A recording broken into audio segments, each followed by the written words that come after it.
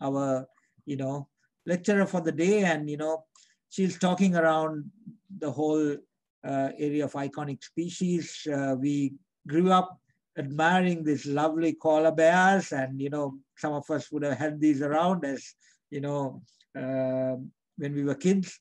And so, this is a creature which has captured our hearts and imaginations, but there's nothing like hearing it firsthand, hearing the stories firsthand.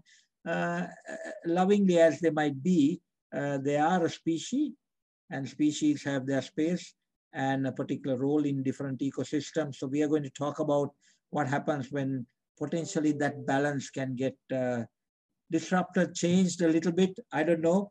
Dr. Desley Whisson is going to talk to us on that, and she's the expert, not me. But let me do the honors.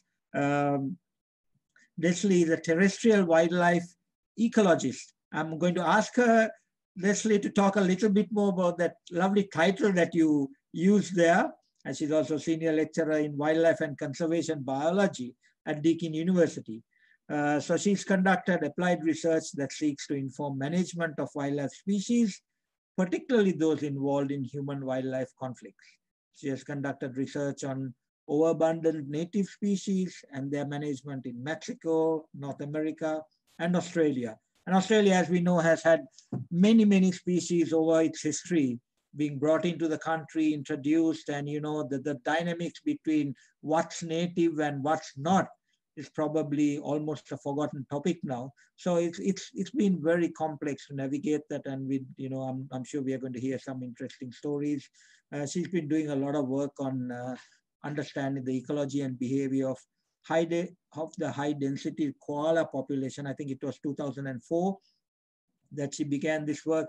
I did some research, Desley, and I saw that you'd been doing work on mongoose, rats, pocket gophers. So she's been studying some wonderful species. And I think while we are here to talk about the koala lens, please feel free to widen that perspective and bring all that rich insight that you have. I know you serve on many, many expert panels and you advise government on koala management. We are having a government, we are having lots of people who can give advice. Sometimes the advice is not taken too well or not heard.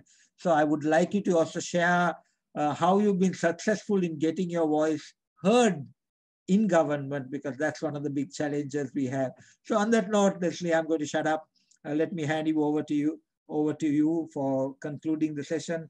And by way of introduction, I'm Sriyan. I used to be the president of the Wildlife Society here until a few months ago. And on many occasions, I tend to host this talk. So Desley, welcome to our show. Lovely to have you. And thank you for joining us. Please, all yours. It's wonderful to be here, and thank you for that lovely introduction. And on the point of being successful in advising government, I'm not always sure that I am. So I think we're all in the same boat on that aspect. So if I can go ahead and share my screen, let me get this going.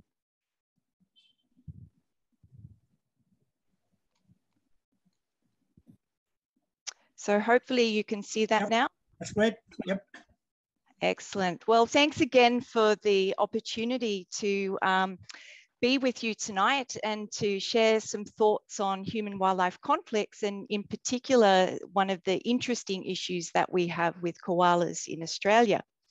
So let me get this moving. So worldwide, there's so many conflicts between people and wildlife, and they seem to be on the increase. And for the most part, a lot of these conflicts go unnoticed because they involve species that people consider unimportant, like some of our rodents, and species that people just simply don't really have any feeling for. But as soon as an iconic species is involved, people pay attention. And that adds another dimension in trying to manage the conflict.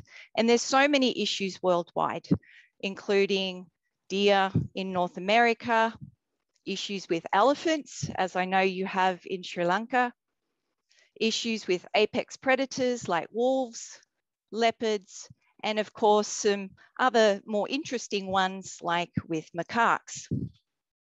So why do these conflicts arise? Well, with human populations increasing and modifying landscapes, wildlife are forced into smaller and smaller patches of habitat that may not be sufficient to sustain them. Not only that, but fragmentation of those patches means that animals are moving across human-occupied areas and coming into contact with people more and more. Humans and wildlife are using the same resources. Animals might be taking advantage of resources provided by humans and threaten people and their livelihoods. There might be changes in behavior. For example, macaques that are being fed by humans might become more bold and aggressive and resulting in attacks on people. Or in some cases, landscape modification might favor some species, resulting in population increases, or those increases in abundance might also be due to the success of some of our conservation actions, like stopping hunting or suppressing threats like bushfire. So how do we deal with these conflicts? Ideally, we need to implement a scientifically based management strategy. And these strategies should take a holistic view of the conflicts. They consider why the problem arose and all of the consequences of letting that problem continue. They review all possible management options and how they might be integrated into a long-term effective strategy. They consider animal welfare, and they also consider cost effectiveness. So the cost of implementing the management should at least be weighed by the benefits of doing that management. However, when the conflict involves an iconic species, management strategies are rarely found to be acceptable to the general public. There may be protests about control methods. There might be a lot of heated debate in the news and on social media. We can usually count on some protests by animal rights groups. And in the last decade, we've seen the rise of the compassionate conservation movement, which generally disagrees with any active management of wildlife. So as a result, a lot of our management strategies then become more driven by emotion and perceptions rather than science. And I've called these emotion-based management strategies. There may be little consideration of how the conflict has actually arisen. There's poor understanding of the outcomes of not managing the conflict, or perhaps the consequences of managing it ineffectively. There might be calls to let nature take care of itself, or people should learn to live with the conflict. It's not the animal's fault. There's all sorts of things that we hear when we enter into these emotive arguments. Only one aspect of the problem might be addressed. For example, we might be able to stop impacts on people, but perhaps the animals aren't taken into consideration, or it might be the other way around. There's often a demand for methods that are perceived to have a good animal welfare outcome, but perhaps these aren't particularly welfare sensitive at all. And sometimes there's simply unrealistic timelines. We often hear the calls to, we should just be creating more habitat, but there's no recognition of the fact that it might take decades for that to actually happen. You know, trees take a long time to grow if we're trying to create forest habitats for wildlife. So we can't ignore the human dimension in wildlife management. Doing that can actually have some really significant costs. But what we can do is try to inject some science into management and try to develop management strategies that resolve the conflict, achieve our conservation goals, and keep people happy at the same time. And there's lots of methods that we can use, like translocation, fertility control, biocontrol, so managing habitats or introducing predators or disease, or perhaps other methods like exclusion or repellents. Regardless of what we use, there's three primary questions that I think we need to answer before implementing a management strategy. We need to know if it's going to be effective and if it's actually going to be cost effective. Will it have good animal welfare outcomes, or are those outcomes just perceived? Will there be any negative consequences of doing management? And if so, are these tolerable? For example, are there flow-on effects like translocating a problem somewhere else or introducing disease into a new location? So I want you to keep these questions in mind as we look at some conflicts that we have with koalas in Australia. And many of you might be surprised to hear that we actually do have conflicts with koalas, but we do, and they're really difficult to deal with, primarily because of the iconic nature of the species. It's a species that generates a lot of tourism dollars. Anyone famous coming to Australia is usually photographed with one, and they're often used to promote conservation or used in funding campaigns like what we saw last year after our severe fires. Although koalas weren't the most impacted species of all, they were the ones that we often saw on social media. So before we get to the conflicts, we first need to understand a little bit about koalas. So I'm going to give you a little bit of a history lesson and a little bit of a biology lesson as well. So the koala is a forest-dependent species that occurs in eucalyptus forest down the east coast of Australia. So we can see its historic range and what we think its current range is here on this map. It feeds on the foliage of eucalyptus trees. And although there's 700 or more species of eucalyptus tree in Australia, many of those aren't palatable to koalas due to the high levels of toxins and low level of nutrients. So this actually means that koalas have a pretty patchy distribution. There's some forests from which they're completely absent and others where they might only occur in low numbers. Climate also plays a role in the distribution of koalas. Koalas don't do very well with hot temperatures or areas prone to drought, which means they're missing from our arid interior. And what we're seeing of late is that ranges are contracting towards the coast. And of course, this is where our greatest human populations occur. So it results in quite a lot of conflicts right throughout their range. So although it's a single species, there is a lot of variation in appearance of koalas from north to south. In the north, they're quite small. Females weigh about 5 kilograms on average, males 8 kilograms. They're quite light grey and they have short fur. Down here in the south, we breed them big. 8.5 kilos is the average for females, 12 kilograms for males.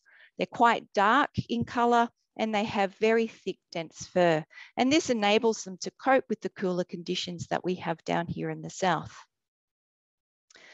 So koalas are marsupials. This means they give birth to underdeveloped young. Those young move to the mother's pouch. This is a photo of the inside of a pouch with twins, which are very rare. They stay in the mother's pouch for drinking milk for about 6 months, after which they start venturing outside. And by about a year of age, they're at this size. And this one's about ready to leave home and become independent. So they feed on eucalyptus foliage. It's not a very good source of energy. So koalas do rest for a large part of the day, and they're conserving energy as well as processing the toxins that are in their food. Mostly active at night, and recent research has shown that they have a microbiome that's adapted to the eucalyptus species that they've grown up eating. So it's very difficult for a koala feeding on one species of eucalyptus to switch to another food source. And that's really important to remember when we start thinking about management. They have an average lifespan of about 12 years. They have very few predators. They occur at really low population densities, but they're well able to communicate with each other. The males have this very loud bellow that carries quite away, and it tells other males to stay away, and is also for the purpose of attracting females. And this is what it sounds like.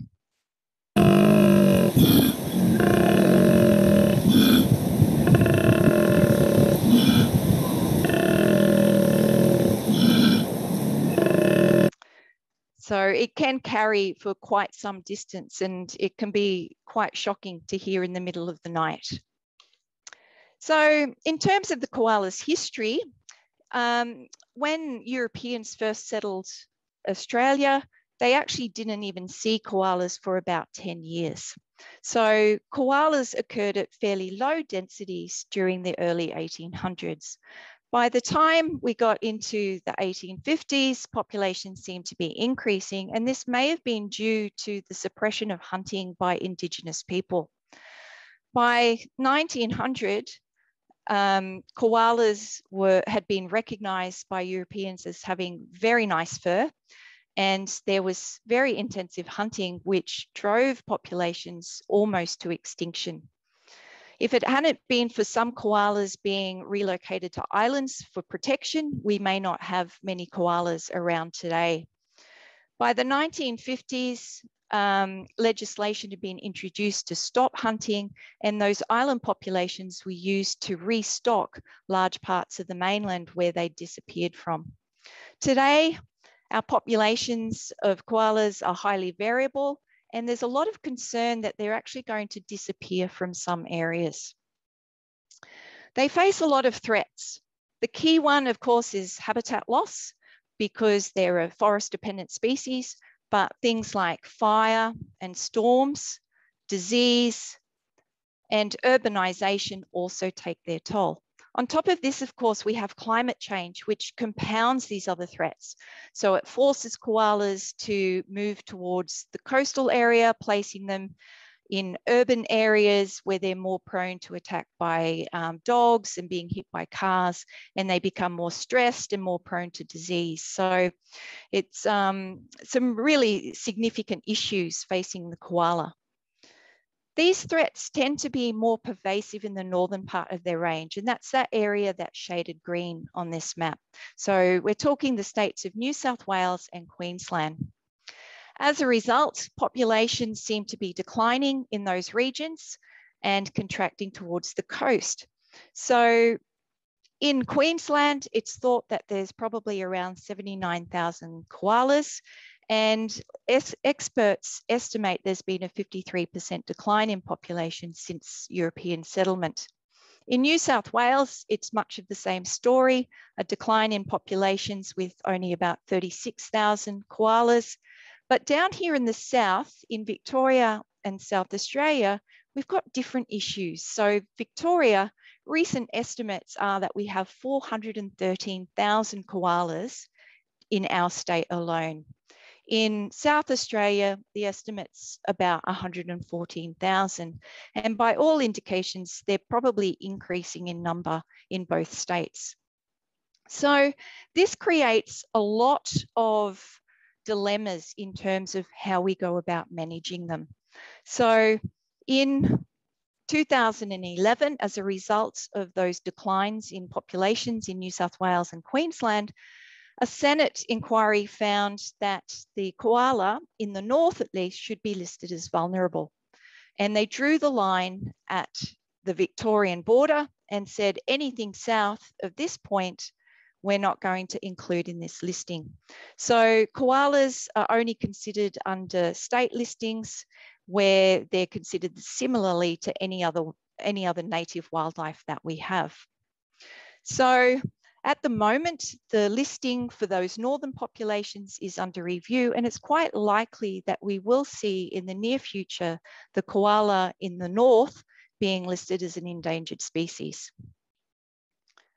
Here in the south is where we have most of our conflicts, though, just because we've got so many koalas in such a small amount of habitat. So koalas historically occurred, you can see this light grey area on my screen. I hope this was their native or historic distribution, but they were pretty much eliminated on the mainland by hunting during the early 1900s. Some island populations had been established prior to that point, and we've only recently found that there was probably a remnant population surviving in this area we call South Gippsland. So once legislation was introduced to stop hunting, koalas were relocated to other conservation populations or locations where they could be conserved. And from there, those koalas were used to repopulate the rest of the state. Not only that, koalas were taken from French Island and put on Kangaroo Island. They thrived there. They were moved about on Kangaroo Island. And from there, those koalas were then used to establish populations on the mainland outside of what their historic range had once been. So really considering this is a remarkable story of successful conservation. We brought a species that was on the brink of extinction back and re-established it, and also managed to expand its range as well. However, there's been a few consequences of this action. Firstly, we have very low genetic diversity given the genetic bottleneck that koalas have gone through here in the south. And we've also managed to establish them in some not suitable locations. So for example, we have them in urban areas where they're prone to attacks by dogs or getting hit by cars. We've also established them on a lot of offshore coastal islands. And we also have established them on some mainland islands of habitat where there's little opportunity for koalas to disperse from those areas. So we do have issues with overabundance. Where koalas have been placed in those islands, they've got no opportunity to disperse and they become overabundant. There's also some other unique situations where they become overabundant too. We also have some issues with commercial blue gum plantations, which went through some massive establishments in the early 2000s. And it was great because they provided habitat for koalas, but 14 years later, those plantations are being harvested. And so what to do with koalas that are occupying those plantations, leaving the trees that they're sitting in is being one solution, but those koalas that are forced out of these areas then have to find somewhere else to live. So massive conflicts with blue gums. I'm going to focus on the overabundance issues tonight just for time, but I'm happy to talk about any of the issues with blue gum plantations as well. So overabundance, as I said, often occurs on these islands of habitat, but they also tend to occur where we have this tree called the manna gum, Eucalyptus viminalis. It's one of the best trees for koalas. It's got high nitrogen levels relative to other eucalyptus species, and it tends to grow in a little bit of a monoculture. So koalas have a high availability of a good food source in a small area. So where these issues occur from east to west, we've got the island populations, Raymond Island, Snake Island, French Island. Cape Otway is a mainland location where we have some issues. Tower Hill, Framlingham, Budge Bim, and in South Australia, there's issues in the Mount Lofty Ranges, as well as on Kangaroo Island. So lots of cases of overabundance and probably some looming ones as well that aren't listed there. Our issues with blue gums are mostly in the southwest of the state, but there's a few other areas as well where we're starting to see some issues now as well. So to give you an idea about what happens when overabundance occurs, I'm going to use the example of Cape Otway, where there was no management of koalas. So koalas were introduced there in the 1980s into about 450 hectares of manna gum, and that's that light green shaded area here. And it's important to note that while this area here is just manna gum, there's suitable koala habitat over here in the Great Otway National Park, but probably not as palatable or as preferred as what manna gum is. By 2008, when I first visited the Cape, there were about 10 koalas per hectare, and this is about 10 times what is considered normal for koalas. However, there didn't seem to be any negative impacts of those koalas on the trees. There might have been a few dead trees, a few defoliated trees, but in general, the habitat was looking quite good. So I started some research there with some students at Deakin University to try to better understand the ecology of these high density populations, because there's very little that we actually know about koalas in these types of situations. So we started a monitoring program for koalas and tree condition, did some studies of home range and movements, a whole suite of behavioural studies looking at communication of koalas, breeding ecology, activity, and so on. And we also did a study to see what the impacts of canopy defoliation might be on birds occupying those woodlands.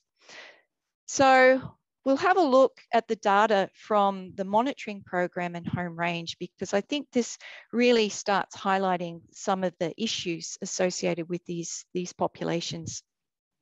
So for home range, we radio collared a lot of koalas, I think 40 koalas over a period of 4 years, and tracked them regularly. Some were fitted with GPSs. And what we found was these koalas have incredibly small ranges and very high fidelity to those small ranges. So for males, we found that they had ranges averaging about 1 hectare. And this diagram, this map here shows 1 koala and 3 successive seasons of monitoring it. So you can see that he's really not moving far out of this small area. Females, smaller again, we expected this. Females generally have smaller ranges, under 1 hectare in size, and again, that high fidelity.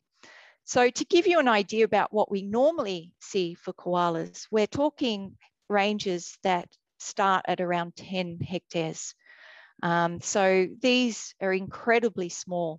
And what it means is these koalas are very close, in close proximity to each other. They seem to tolerate each other quite well, which is quite unusual for koalas. So perhaps that's something to do with genetic diversity. Low genetic diversity, is it affecting behavior? These are questions that we still don't have really good answers for. Regardless, what this meant was that this population occurred at a high density, and it continued at about 10 koalas per hectare up until 2011. It wasn't because koalas weren't breeding there was high mortality. It was simply because we had resident koalas and the sub-adults would disperse outside of the area. In 2012, we started to see an increase, possibly as a result of trees dying to the south of the sites. And by September 2013, we were at nearly 20 koalas per hectare. So 20 times what is considered sustainable for koala populations. And I estimated there were probably around 5,000 koalas throughout that Menegum area. So of course, this had some consequences for the trees. In 2008, trees were looking pretty healthy. That continued to 2009, and then suddenly we started seeing these trees struggle to produce leaf and to have healthy canopies. So this we scored trees on a scale of 1 to 5. 3, 4, and 5 were relatively healthy canopies. Anything less than that wasn't. So by 2013, about 10% of our trees in that 450 hectare area had some kind of healthy canopy. And our trees were looking like this. Just to give you an idea about what this looked like on a bigger scale, we had a sea of dead trees. Anything green in this photo here is a tree that koalas don't like to eat. We had congregations of 20, 30, 40 koalas per tree if that tree had leaves on. Koalas were struggling to pick the last leaf off a tree, and in some cases resorting to stripping the bark off trees.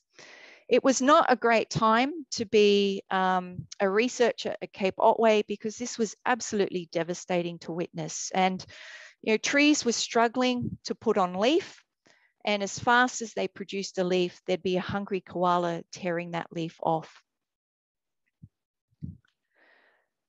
So this is what we were at in 2013, 5,000 koalas, poor condition.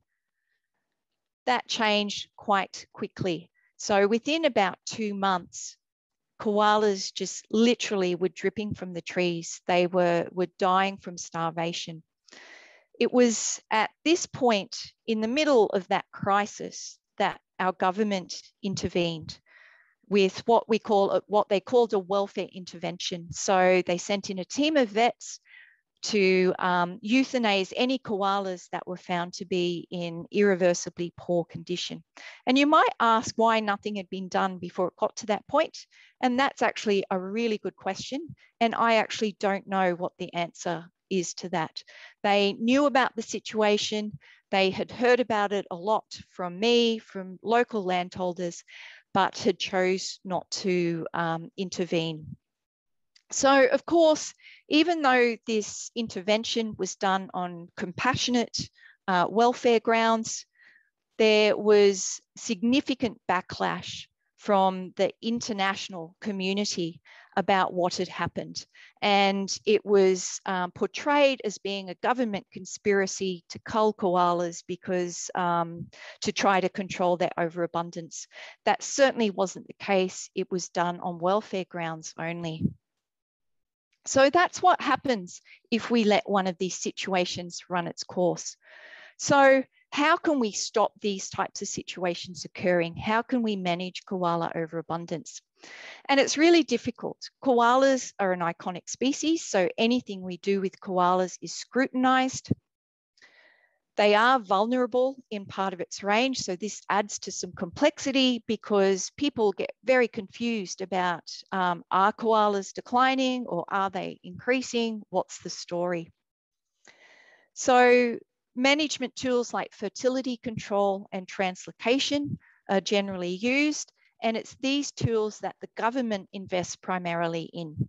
They don't invest in things like habitat management, planting trees, or things like protecting individual trees from koalas. These things are left up to landholders to do at their own expense. So fertility control and translocation, they sound fantastic, sound like they should be good, but they're really, really difficult methods to actually implement, and especially over large scales. They involve capture of koalas. Often, because our koalas are sitting high in the treetops, we need trained climbers to get close to them. Those climbers will then wave flags on the end of extendable poles that might be up to 10 meters long to try to get the koala to move down the tree to a point where we can put a noose around its neck. It's got a stop knot, so it's not going to strangle the koala. And that rope is then used to stop the koala getting away from us. So to give you an idea about what it looks like in action, there's our koala sitting high in the treetop there, not interested in too much until it sees that flag. Takes a little bit for us to get his attention. And then suddenly that very quiet animal moves quite quickly down the tree. And it's up to us to try to guide that koala and make it come all the way down the tree and not simply run about in the treetops. So it takes quite a bit to get to that point. It's really hard. It can take an hour per koala. Sometimes we have to call the catchers off because the koala gets away from us. Sometimes it's not possible to even get close to the koala in the first place. Then once the koala's caught, it's taken to a vet. It's given a hormone implant, or in some cases, we have used surgical sterilization. If it's going to be translocated, it may need a flight on a plane, a trip on a boat, or a trip in a trailer behind a car to get it to a suitable site. And then eventually it gets released at that site. So lots of difficulties involved in this program. But there's two of these programs that have been running for quite some time, one in Budge Bim in the southwest of Victoria, and another on Kangaroo Island that's been running since 1997. And I played a role in managing that program from 2004. And so this is the program I thought we'd have a look at today. So there's also a lot of ad hoc programs. most of these programs don't get monitored, so we really don't have much idea about the outcomes, especially in terms of the welfare of the koalas that are involved in that, as well as whether it's actually improved tree condition at the site. So if you remember at the beginning, I said there should be 3 questions we consider when we're looking at a wildlife management program. We need to consider, is the strategy going to be effective? Is it going to be cost effective? At what kind of timing? Over what scales? Will it have good animal welfare outcomes? And will it have any negative consequences that we need to consider as to whether we should continue with this management approach? So we're going to take a look at each of these for koalas. Are fertility control and translocation effective as a management strategy? So we're going to look at Kangaroo Island, and koalas were relocated there in the early 1900s. By the 1950s, damage had first been seen, but it wasn't until 1996 that a decision was made to manage the population. So after a lot of consideration and consultation with experts, a program of fertility control with some translocation was implemented. A monitoring program was also set up so that they could monitor the outcomes of the program and determine whether this was actually a good approach to managing the problem. So Kangaroo Island's a 440,000 hectare island, so it's quite a large island, but there's not much of that area that is actually great for koalas. So this gives you an idea about distribution of habitat. So the high quality habitat is illustrated in red, medium quality in orange, and low quality where koalas can occur, but at low densities in yellow. So it was really only these high quality habitats that they were concerned about at the time of implementing this program. It was estimated that there are around 27,000 koalas on the island. However, a large proportion of that was occurring at about 1 koala per hectare in this low, or less than 1 koala per hectare in that low density habitat or low quality habitat. This was the area, the Cygnet River Valley was the area where most management was concentrated. Each of those yellow dots on that map represents a location where a koala was caught. So it gives you an idea about the distribution of koalas on the island and the management. So from 1997 to 2007, about 10,000 koalas were sterilized. About 2,000 were translocated. Most of those were translocated in the early years of the program. And this ran at about a cost of about 8 million. It's very difficult to put an exact cost on the program because it was a program that was part of a larger conservation program for the island. So there was sharing of staff and revegetation efforts and all sorts of things between programs. So in terms of the effectiveness, the program actually did achieve what it set out to. It reduced the density of koalas in the high quality area. And in the first year when translocation was implemented, the decline was actually quite steep. However, some modeling has shown that it really took 10 years of intensive effort before tree condition was able to improve. So it took driving the density of koalas to below 1 koala per hectare before damaged trees could actually start recovering. There was immigration into that treated area, and there was also compensatory breeding. So more females were breeding when the density started declining. So here you can see this is immigration of males and the red immigration of females into the treated areas. So it took a lot of effort for this program to actually work. So a number of recommendations from this analysis is that at least 60% of females must be sterilized to achieve and maintain a decline in the population density. And of course, being an open population, ongoing management is needed to deal with the immigration into those high quality food areas. So the question is it effective? Yes, it is. It's effective on over at least 750 hectares, as on Kangaroo Island, where we're protecting that high quality habitat. It might be effective over larger areas. However, it really should be proactive. Otherwise, it's going to take a long, long time to be able to reverse the impacts on trees. It requires ongoing management, and it's actually quite an expensive program. And there's questions remaining about, is this cost effective? And I think we really need to do some economic analysis there to determine whether this approach is. So for the case of Cape Otway, had this type of program been implemented at an early point, far before that crisis had developed, it may have actually been effective, and we wouldn't have so many dead menagum at Cape Otway today. So the next question, animal welfare outcomes. Are they good? Are they bad?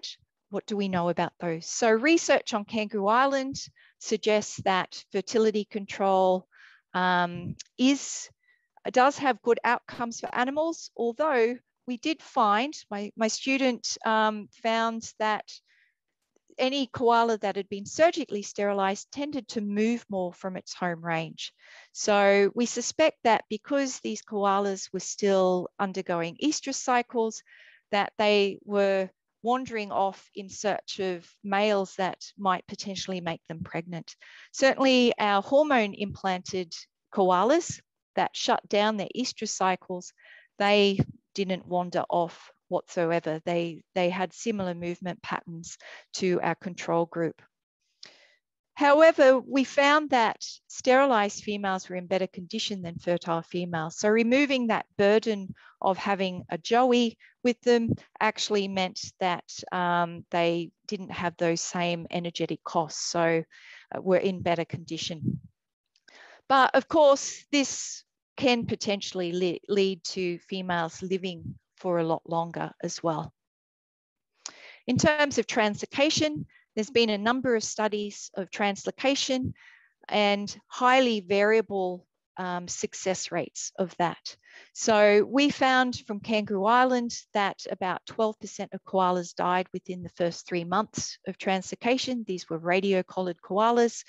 And in other studies, up to 90% mortality has occurred. It appears to be highly dependent upon the suitability of the release site. Are there similar tree species? Are there trees that the koala's microbiome is adapted for? And what are the weather conditions at the time of release? So when released, when it's very cold, koalas are spending a lot of energy trying to stay warm, so potentially suffering more under those types of conditions. We also found that translocated koalas move a lot. They move away from their release sites. So over a period of time, we found koalas gradually moved away to the point where some were in about 9.5 kilometers from the original release site. So of course, this has implications for the selection of a release site. We need a site that's well connected with other habitats so that koalas aren't forced to move across long or large areas of open ground. There's also a potential for disease transmission, both koalas that are being translocated taking disease to naive populations, as well as the other way around. So issues there that do need to be considered as part of management. So other potential consequences of taking this approach, well, we know it's slow acting, so the impacts continue over a period of time. And we suspect this leads to a lot of frustration in landholders who are gradually, watching their trees die. And we certainly don't want landholders taking action themselves and trying to manage these animals. So in terms of, can we actually manage koala overabundance? I think the answer to that is yes, we can. In some situations, we need to be proactive in undertaking that management, and this possibly is one of the biggest challenges for our government. We need to have translocation sites that are suitable, and that is also another challenge because across the koalas range or across Victoria, most suitable sites are already occupied by populations. It does require long-term commitment, which again, another big challenge there, and also requires a lot of funding to support these programs. What we don't have is a master plan. So we know that these methods will work, but we don't have any guidance on when they should be implemented and when they shouldn't be. And we need to consider scale and cost effectiveness in that. There's no efforts to really think about landscape scale management. So a lot of our landscapes look like this, not many trees, not much connectivity of habitats. So if koalas attempt to disperse, they're not likely to be successful in that. So often landscape scale management is left to our hardworking grassroots organisations. So some of our not-for-profit groups or community groups. And you can see just from these photos, there's lots of appetite for tree planting. And there really should be more support for these types of actions. There's not much consideration of genetic diversity in all of this as well. We need to think about what the future of our populations might be. Low genetic diversity tend to be populations that have the potential to crash very quickly. And also, some of our low density populations could be silently disappearing because all of the attention is focused on these overabundance issues. So what lessons can we learn for other human-wildlife conflicts from this?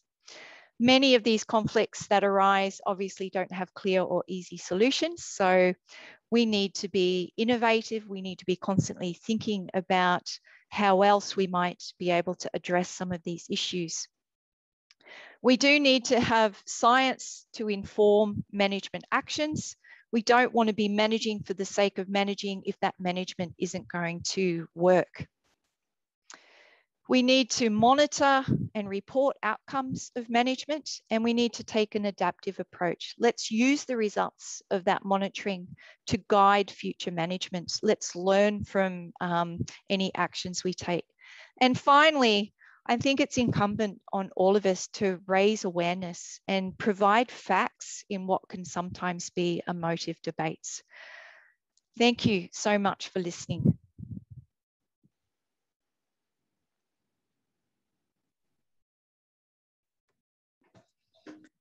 All right, thank you, Desley. I hope you can hear me loud and clear. Yes, I can hear you. Excellent. That's great. So that was a fascinating journey. Thank you for spelling it out so vividly. I have a couple of questions which are coming from some of the background work as well as stemming from some of what you raised, and a couple of audience questions coming. So I'm going to kind of mix and match them and hope that's okay with you. So when we talk of the kind of intervention and the timelines you described, I'm guessing it seemed like about a 15-year period between when the story starts and when we know, how it's going to play out, right? So, exactly. Yeah, so my first question is, is there any backup plan in a scenario that you want to make 60% of a species sterilized, and then we are looking at that journey 10 years, 15 years down the line? So how did you all envision that journey? Yeah, and I should point out that the monitoring program on Kangaroo Island was constantly reviewed. So we reviewed our results on an annual basis. So there were sites where we would look to see whether trees were improving in condition, whether koala densities were declining. So we could tell on the ground that things appeared to be working, and which gave us confidence to continue with the management. Yeah. great. It's a high stakes gamble in a sense, and a high It cost definitely gamble. is. Yeah, it definitely is. And to be honest, I'm not sure what other options there would have been on Kangaroo Island other than to just let it go. Yeah. Kangaroo Island had some fires a couple of years ago, and that was a tough situation. How did it impact this journey and the program and the work you were doing there? Okay, so the fires at the beginning of last year had a devastating impact on the program, on the population, and on Kangaroo Island as a whole. About 2/3 of the koala population probably died in those fires. A number of things had happened in recent years, though, that had resulted in management being suspended. So I talked about blue gum plantations being an issue on the mainland. There's blue gum plantations on Kangaroo Island. So in 2015, it was estimated that the population of koalas on the island had probably doubled as a result of those plantations because management wasn't happening in those. So at that point in time, it was decided that the overall program would cease and there would just be some concentrated efforts in particularly valuable locations. So just kind of spot control rather than that broad scale approach. So yes, you can see that there can be massive investment in a program and it just takes something like, well, blue gum plantations and then ultimately a fire to undo all of that work. Well, linking from that, has there been any, I mean, we have, like you said, there are iconic species all over the world facing challenge.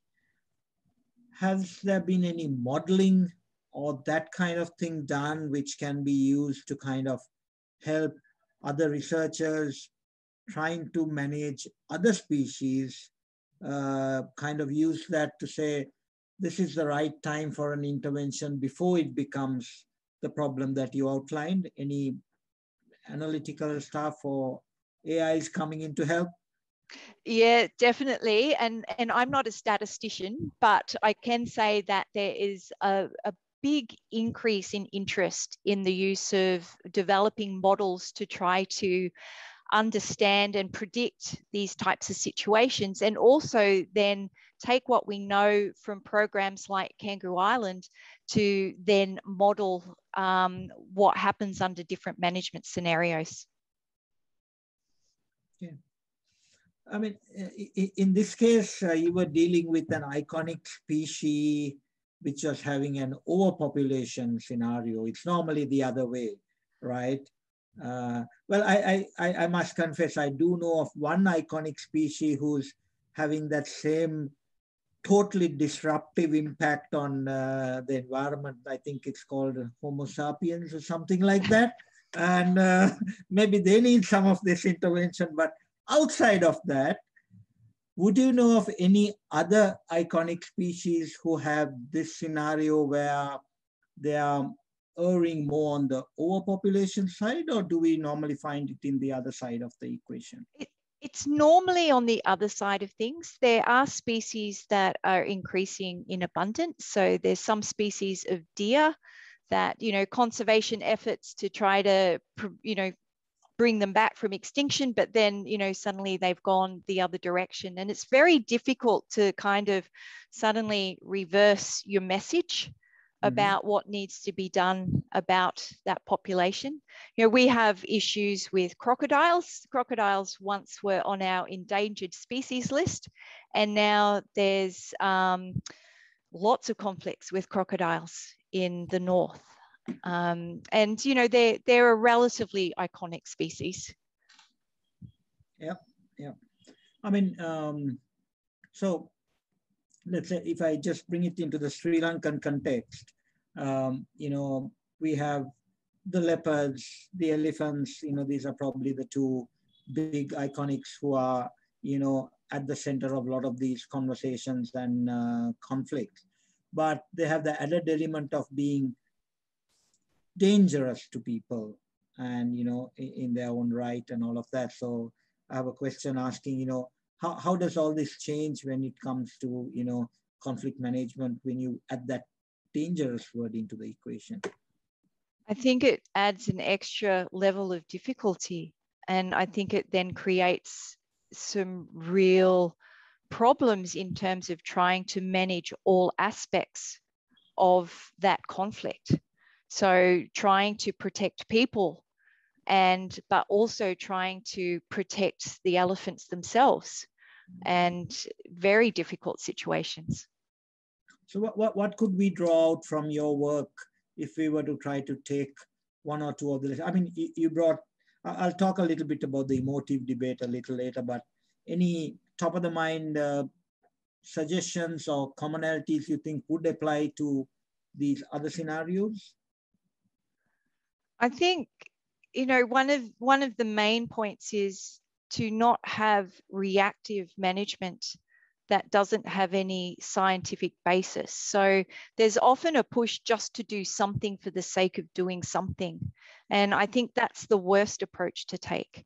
You need to do something that has been at least informed by science or has a likelihood of working, and to monitor the effectiveness of that. As if I shift the topic to the marine side, if you don't mind, there's been a lot of, spotlights on the great whites and things like that, right? And they are in their own right an apex in that space. So, how do you guys get about trying to convince people to protect those species? It's really hard. It's really hard. And that's a really good example. So every time somebody is attacked by a shark, there's calls to cull sharks.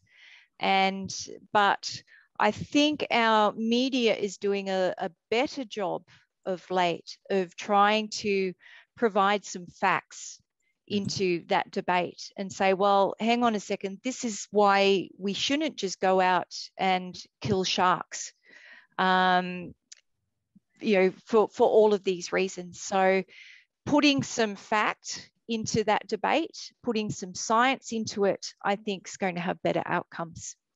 And of course, there's all sorts of approaches for trying to reduce shark attacks. And one of those is simply surveillance. So we're using drones more and more to actually keep surveillance up and get people out of the water when sharks are detected. Well, I have a question on the comms side, but let me pick up from the drones. And, so you were talking of the $8 million investment in this program as well. Now, typically in a more developed country, you'd have more access to funding and resourcing. I know it has its challenges still, but it's ironic that lots of the, special species of the world are still left in the underdeveloped parts of the world. So how does this whole economic equation work if we are to try to conserve some of the really special species in a low economic environment or lower capitalized approaches? Are we ever going to succeed? I would hope that there would be success. Maybe, given that they're iconic species, perhaps ecotourism may play a role in the conservation of the species, gain something from those species in terms of finances to help fund their conservation and deal with some of the issues. Yep. Just a thought off the top of my head. No, that's what the talk is, what a session like this is all about. So we're putting you in a spot all the time. I must confess, COVID has done us in on that one, because we were a country which had a decent dependency on tourism as well. And, if there was any hope of channeling some funding into that dynamic is changing as well, as we know. Is COVID having any impact on the conservation efforts, not just on this, but in the general scale? What implications are you seeing on conservation there? I think we've seen the same here. Certainly, our zoos play a big role in conservation in Australia. And, you know, certainly they've lost a lot of revenue as a result of not having international tourists. It's the same for any ecotourism venture. So I think we've all suffered as a result. I think a lot of local people are getting more interested in conservation though. So things like tree planting days, it's phenomenal the number of people who turn up to plant trees. So I think at a local level, there's actually more interest in conservation. So there may be some trade-offs there. So let's speak on that one a little bit. You know, you spoke about the fragmentation and the lack of connectivity, right? So one of the things we discuss and debate a lot is really how can we help create connectivity, at least through land patches. In fact, the WNPS has just established a land trust, and we are trying to work with different parties to help us fund that so that we can pick up, you know, small blocks of land and, you know, try to create corridors. But the typical tree planting exercise simply looks at isolated space or location and, you know, takes that step. So is there any thought for orchestrating that from a conservation perspective in the country, or do we leave it to the local communities and hope these twain shall meet at some point? No, more and more some science is entering into the tree planting aspect of it. So we're looking at, you know, creating cost surfaces in, you know, spatial GIS. So we can see where is it going to be most beneficial to create those corridors. And not just for koalas, it's for a whole range of species. Yeah. So a number of local councils are doing that and engaging with consultants or scientists to try to determine where it's actually best to plant trees, and then direct those enthusiastic communities to plant trees in those locations. And often they will try to support the, you know, the funding for providing the trees and the, you know, the tree protectors to plant them into as well. So let me throw you a different question from WNPS. You know, are there any opportunities to partner where we can bring some of that technical knowledge to be dispersed in country here through any partnership programs or things, because, you know, the cost of doing and gaining that knowledge is so exorbitant. Do these communities and scientists think of the partnering beyond their shores in any form? I think that's a wonderful idea. And I think that at Deakin, we're already trying to establish some links with you. Yes, and I certainly would love to come to Sri Lanka and, you know, view some of these issues that you have there and talk more about it, because I think, you know, we bring different perspectives and different ideas. And I think by collaborating like that, we actually end up with better outcomes. We learn from you and you learn from us as well. Yeah. What are some good success stories that are talked about in Australia on some of these fronts? Because you know, here like you said, there's a lot of emotive action and emotive reaction, which can, you know, easily get either political or violent or both. But the data keeps staring us in the face with, you know, 300-400 human deaths and 300-400 elephant deaths each year, rising. The numbers just keep getting worse by the day. But the willingness to take some concrete steps is often a challenge. So any success stories that you want to kind of just leave on the table for us? Oh, I think there's probably a lot of success stories. Certainly success in terms of bringing some animals back from the brink of extinction. Mm-hmm. And I think in one of your latest seminars, Anthony Randall is going to speak to you about one of the programs he's involved with. Yes, I think I saw Anthony on the call. Yeah, I think I can see him there. Chime in if you would like, Anthony. But no, I think that there's actually a lot of success stories. And some of them don't really go that well publicized, just because maybe they're animals that we don't consider iconic, or you know, people don't care about them so much. How do you tackle the communication piece? Any tips and tricks on, you know, doing better on that piece to help galvanize media better, or to focus storytelling better? Is there something we can learn from you? I'm not sure that I've got any real advice on that.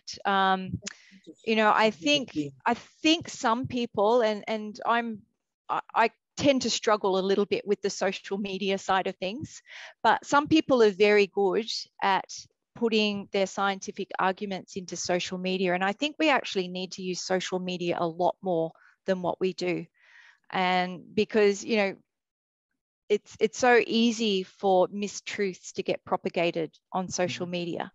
So, you know, maybe we should be learning from other groups, some of our, you know, the animal rights groups, perhaps compassionate conservation. They seem to be very good at marketing themselves and marketing their messages. So as scientists, you know, I grew up with my head in a book, not talking to people, not, you know, trying to come up with my one bite of information that was going to sell a story. So as a scientist, I don't think I'm a particularly good communicator. And I think we probably all need to become better communicators to tell our stories and to really put some facts into the debate. Right. On a program like this, and when you're doing translocation, how much effort and energy goes into the studying of the impact on other species? Because, and you know, obviously depending on which species being translocated, that aspect could become a lot more complex. So how does that work in these scenarios? So for koalas, the understanding is we're translocating them generally in quite low numbers. They're sterilized, so they're not going to breed where they're released. It's kind of like putting them in a retirement home and, you know, just letting them die out their days in a new habitat. So the thought is, because they're at such low densities, they're probably not having an impact on other species in those habitats. That's the thinking. Right. And so if the case were to be for translocating without sterilization, would that be something which is not recommended based on what you have seen so far? So it's actually interesting with, for overabundant issues, I would not recommend translocating fertile animals. However, the northern states are now looking to us in the south for some advice on translocations, because they're in the situation where they actually want to re-establish koalas in some areas. So areas where koalas have disappeared from, perhaps due to developments or some other impact, where now they're saying, right, this is a suitable area, let's now move koalas into it and establish a breeding population. So there are some instances where relocating fertile animals is probably something that could be done. There's been a lot of discussion and a lot of debate on that, and a lot of consideration of what the flow-on impacts might be. So they're not going to be decisions that are taken lightly. How does the whole notion of translocation work if you were to apply it across geographies? So right now the conversation, I guess in this case, has simply still been, it is still pretty diverse, but within one land block. Are there, you know, what's the thinking of international translocations? Is that something that researchers do not recommend at all, or? Yeah, so for koalas, just because of their very specific food tree preferences, we recommend more local translocation than not. Translocating interstate certainly wouldn't work, just because our koalas in the south aren't well suited to the warmer temperatures in the north. So remember, there's a lot of variation in koalas from north to south. Even though it's one species, the southern koalas would not deal well with conditions in the north. You touched on it earlier, but if you can just share a little bit, how serious is climate change impacting some of them, or is that not as bad as this issue? Is this the bigger problem, or is climate change, complicating it a lot further? Or? So climate change is a massive factor for koalas, and it's something that is really likely to hasten that decline that's happening in the north. So it's quite possible that without actions to protect koalas in the northern states, to stop development where there's their key strongholds, that koalas will only occur in the southern states. So we really need to protect our populations here. We need to not consider them like they're pest animals. We need to really think about, well, these might be the koalas of the future. So we need to think about genetic diversity. We need to think about building some resilience into habitats as well as the koala populations themselves. But yeah, I think climate change is going to be a big problem for koalas. It already is. And we've seen, the bushfires we've seen in recent years. It's, they can so quickly wipe out an entire population. Yeah, some of those are pretty nasty from everything we've seen and heard. So yeah, sorry about that. We do feel when we see all that, it looks terrible. So you touched on this earlier. Talk to us a little bit about the natural predators for koalas, and has there been any change in that dynamic over the years which have contributed to these equations, or is it more the koalas and the other issues themselves which are the real problem? Yeah, predators I don't think really factor into it so much. Their two main predators are wedge-tailed eagles. So wedge-tailed eagles will take joeys, and I've actually seen this, I've witnessed this happening, where it swoops in, grabs the joey off the mother's back, and that's it. And the other one is dogs. So we do have our native dingo, which in the past probably, took some koalas, probably not many. I mean, koalas are spending most of their time in the treetops. So unless they're crossing large open expanses, they're unlikely to be taken. So these days, dogs can impact on koalas, especially up in the north. There was one study that showed it was one dog took something like 100 koalas out of a population. It had quite a big impact. These koalas were all being tracked, so they could work out what the fate of the koalas were. Down here in the south, it's probably mostly around urban areas, and we are seeing declines of koalas in urban areas, and that's a result of dogs, disturbance, being hit by cars, those types of things. Okay. So this next question will be controversial and not linked totally with the koalas, but in some scenarios, people have toyed around, and we've seen it in the plant world as well. People have toyed around with introducing a species to control a species, right? How is that seen in the scientific world? And I'm here not necessarily referring to the koala question, but the broader question of, is one of the answers, is science also pushing people to introduce a predator or a plant to control, is that still an in thing very much, or is it moving out of fashion? Or Oh, it's definitely not moving out of fashion. It's something that's promoted quite a lot. And there have been some amazing success stories. If you look at the story of Yellowstone and the reintroduction of wolves into Yellowstone, and it took a lot for that to happen, to bring that about, a lot of debate as to whether it was the right thing to do. And it certainly had a massive impact on Yellowstone and bringing some of those habitats back from overbrowsing by other species. And of course, wolves have had negative impacts as well, because of course, people with livestock around that area, wolves don't stay within Yellowstone, they move. So there's always going to be conflicts, but certainly trying to bring about more of a balance in a ecosystem is something that should always be considered, I think. Is there a way that we can,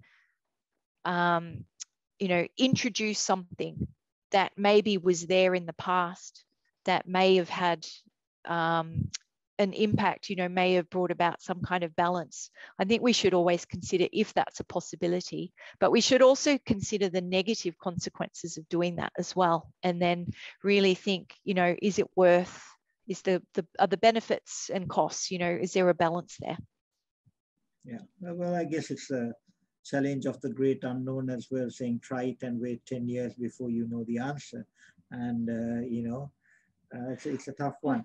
Well, you do that, but you also can go into these situations with some evidence from other programs. So, you see what happens in, say, Yellowstone. Is it possible then that we can reintroduce, dingoes to some areas of Australia, or promote dingoes? And so you can go in with and make an educated decision. Yes, you have to consider it carefully, but you don't have to wait 10, 15 years before you actually do it. Fair enough. And somebody's commented here also saying, there's a role for the scientist as well on the social media angle, because there's, so much which, there's complaining and stating and all kinds of things. And we need probably a bit more fact-based things coming out on social media as well, because that can ground some of these conversations a lot more. So, yeah. Definitely. I'm going to fire just one or two more questions. I know we are almost up for time. In these contexts, I'm guessing from what I heard so far that much of this work is probably funded largely by government. But irrespective whether it was government or not, what kind of economic models or economic approaches do they use to put a price tag on some of these things, to say, if we can manage to balance this population, control this by spending anything up to the tune of X, that seems a good thing. Are there, how does that process happen? Yeah, there's actually a lot of economics now in wildlife management, and there are various methods of putting a value on a species. So whether that's through looking at the amount of revenue a species generates through tourism, or asking people how much they think something is worth, or whether looking at people's behaviors and working out a cost from that. So I think, I'm not an economist, but there's certainly ways that we could look at economic models to determine whether the expenditure is actually worth it. Right now, we are having some fun and games trying to do that exercise for one of our iconic species, because we are trying to do some work around the leopards. We've seen some hugely increased incidence of snaring of leopards, especially in the hill country in Sri Lanka. But the second part of the fun and games, I guess, comes when we, even if we were to do that calculation and put a price tag, who's going to foot the bill? I guess that's where the challenging part comes in. And what we've seen is that, some of the communities who actually benefit from them are not necessarily as excited about wanting to give back. So we've seen a few great examples of corporates in the country, and we work closely with some of them who actually give back as well as they take out. But the vast majority of people and communities and institutions and businesses prefer to do more of the taking and less of the giving. Yeah, I think that's a worldwide problem, isn't it? With, you know, who funds these types of programs, and conservation dollars just seem to be in short supply wherever you go. Yeah, yeah, very true. So any last thoughts, comments for us that you'd like to leave behind? Any suggestions for, you know, groups like us, both from the Sri Lankan community who deal on the iconic species side with both the elephants and the leopards as probably the two top of mind topics, but also even for an association like WNPS on anything that you've seen over there that we could do either newly or better? I think what you're doing is absolutely wonderful. And, you know, I think we could learn from you and start, you know, do something similar over here where we, you know, provide opportunities to communicate and, you know, guest speakers. And I just thank you for the opportunity of being here tonight. It's our pleasure. And like you said, you know, we are reaching out to the university, and WNPS in the recent years has been building and continuing to work on building more international links. So we're really happy that we had this opportunity, and we look forward to, you know, continuing to engage, as well as hopefully, if all goes well, we never know, we might see you at our doorstep, and, you know, we'd love to be sharing some good Sri Lankan tea from Dilma, who's one of our great sponsors, and we could be having a conversation on, you know, furthering some of the knowledge sharing. So thank you very much on behalf of all of us at WNPS, and let me also thank the Nation's Trust Bank, who's been our long-standing partner in this series, and thanks to the hundreds of people who are connecting both on Zoom and on Facebook today. And usually we have reposts and questions after, and many topics and actions follow. So stay safe, stay healthy, and please do continue this wonderful work you're doing. It's a great leading example, and I know you inspired many, many researchers, judging from all the work and all the write-ups I've seen of you on social media. So it's been our pleasure having you. Thank you. It's been my pleasure to be here tonight.